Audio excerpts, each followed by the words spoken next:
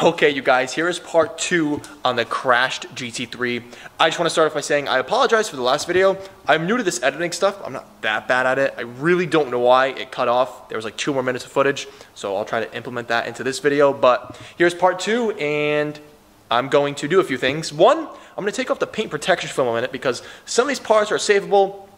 Obviously, you have to take off the PPF to repaint it and all that. And I just kind of want to give some more information on the car because there's kind of a lot going on here. So first, let me take this, lower the lift, I should say.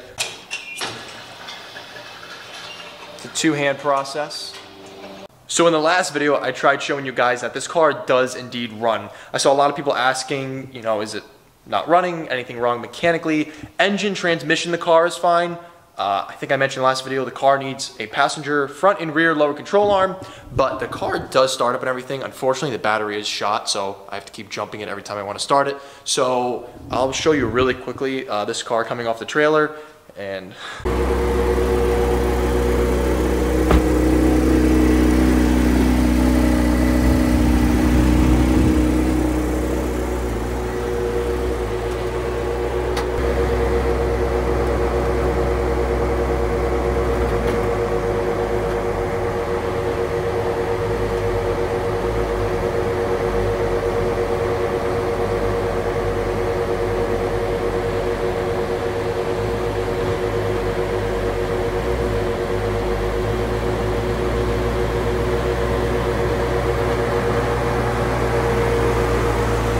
as you guys might have heard, all the radiators are on full blast.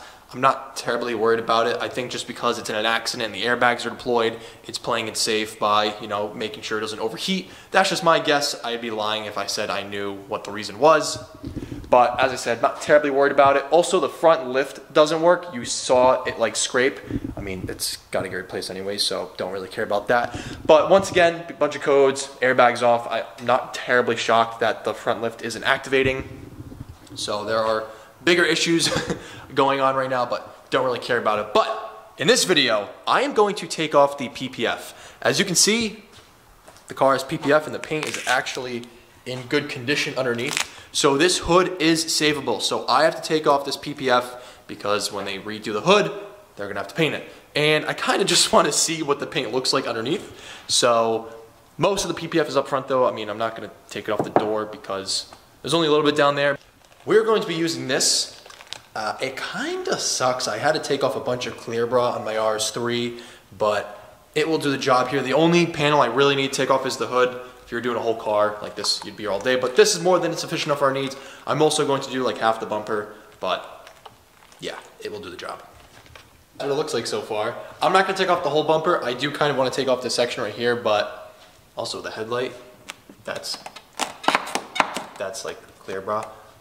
Almost done with the bumper, not the whole bumper. I'm not gonna take off everything, but just this part. Look at that bumper.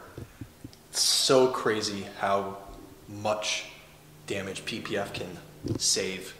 I mean, if this bumper didn't get completely bent and all these clips broke, I mean, obviously a lot more to it, but I mean, this paint's fine.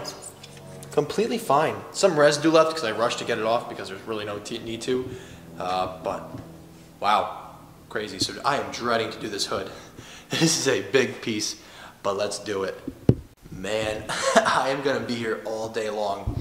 So you kind of have to take your time because you don't want residue to be left behind, like on the bumper. We're not reusing that, so like who cares? But for this, yeah, I'm gonna be here a while. So I think I'm gonna go get lunch and be right back. I am going to finish this off camera. I don't want to bore you guys to death. But before I let you go, or this segment, I'm going to take off this clear bra. Oh, this is actually double PPF, which I thought was pretty cool. So I'm going to take this off really quickly because other than that, this quarter panel is probably in good condition. So I think this is track wrap because with almost no steam, it came right off. But look at that, mint condition. I mean, it got a little scuff right here, but it's a real shame that this quarter panel is gonna have to be replaced. I mean, it's not that bad, but you know, what are you gonna do? So let's take off. Oh, that's not another. Is that PPF? Yes, it is. Okay, 1 second. It's crazy how good condition some of this is. obviously. Its car's only at like 4,000 miles, so I'm just gonna finish this off, but I need to get the hood off, man. I'll be here all day if I don't. Honestly, man, whoever did this PPF needs a raise because they tucked all the edges really good, and as you can see, it's taken me a little while to get this all out. Man, my fingers are messed. I mean, I don't know what it is, but you might be able to see it. That's all glue if it zooms in. I don't know what. This took forever to come off. This is kind of giving me a hard time too. But this hood, man, oh my gosh. It's because my steamer is absolutely terrible, so I just got to keep on fighting, I guess. A lot of people are asking, how am I going to get the parts? Where are the parts? How much are the parts? So I want to talk about that for a quick second. The main reason why I bought, I can lean on it, this fender's messed up. The reason why I bought this car, not the reason, but a big reason why I bought this car is all the parts are in stock.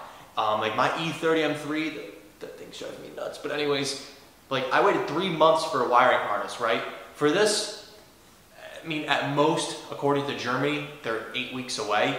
So, I mean, I'm trying to be a little optimistic, call it 5 weeks, but if I do have to wait the 8 weeks, so be it.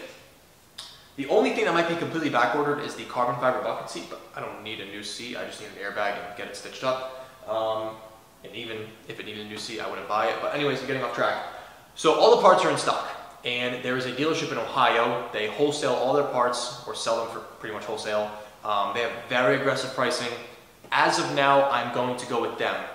But there is a dealership in Pennsylvania who reached out to me. They were like, man, we love what you're doing. We want to sell you some products at a discounted price. So something might happen there. I'm not too sure yet. But in terms of the parts, I don't know. I mean, I have a number in mind, but I don't want to say it because I might get some parts used, and I know there's going to be more damage once we take off the fender, the headlight, stuff like that, brackets, etc., etc. So I ordered 2 parts so far, and I will show you those parts and tell you how much I paid and how much I saved. So we will start with the headliner. I found one used on eBay for $599 after shipping, taxes, and all that. If this ever focuses, it was $780. So you can see where the savings are there. Saved about $2,000 buying a used headliner. That was a huge win. There was only one headliner for sale. And then the other thing I bought was the headlight, $2,700. Now, it's from a different country, so after eBay fees and shipping, it did come out to $3,006. I mean, it's $1,100 in savings. I'll take it, but I mean, man, that's still really, really hurt to buy. So once the car gets taken apart and everything, I'll have a whole list of you for everything, and I'll let you guys know how much I paid for everything. But as of now, I don't want to give you a list, then give you another list. I'm hoping that makes sense. So the good thing is the wing's savable, the hood's savable. I mean, those are like the 2 biggest ticket items. If I have to buy the hood and wing, it's not the end of the world because I would just go aftermarket wing for like $2 grand instead of $6 grand for the hood. For the wing, excuse me. Then for the hood, that would really suck because it's 10 grand and they're the same price used. So, yeah, is what it is, I guess, not the problem. As you can see, it is now nighttime, and unfortunately today was kind of a fail. I did get a lot of the PPF off, but I didn't finish the hood or the fender, the 2 that I needed to get. I got the mirror off though, so I'm gonna try to show you. Let me flip the camera around on my end. So, yeah, I mean, oh man, so my buddy's coming with his steamer tomorrow, so if we have 2 steamers. Also, the other issue I'm running into is when I yank the PPF, the hood opens, so I truly do need a second set of hands, or else it would truly take me forever. But clean the M3 today. I kind of wish I recorded that. I was kind of in a rush. But I got this thing ceramic coated and it came out baller, absolutely baller. So, I mean, next time I'll make a video on it. The next video you'll see on this car, I'm just gonna talk about the MSRP and what it consists of, like the build sheet. I mean, it's kind of hard to mess up a GT3 build sheet, but some people do it. And then I'll tell you guys some of the modifications I want to do to the car. I mean, you know, you gotta do some modifications to it. And I'll finish off the PPF because my buddy's coming with his steamer, so it's gonna help so much. And I'll tell you guys who's fixing the car. You'll like who's fixing the car. He is also on YouTube. He's a much bigger YouTube than me. Well, it's actually 2 guys, but yeah, super excited. I can't wait to share this with you guys. Also, for those who are still watching, for those who finished the video, how do you feel about the blue, the bronze, and the red. I like it, honestly, but I love it. And then a part of me, it just reminds me of a WRX. No disrespect to WRX owners, but when I'm thinking of a GT3, I don't really want to think of a WRX. So I don't know what I'm going to do. Maybe paint the brakes blue, but I don't know. Anyways, for those who finished the video, thank you so much for watching. You got any questions, comment them down below, and subscribe if you'd like.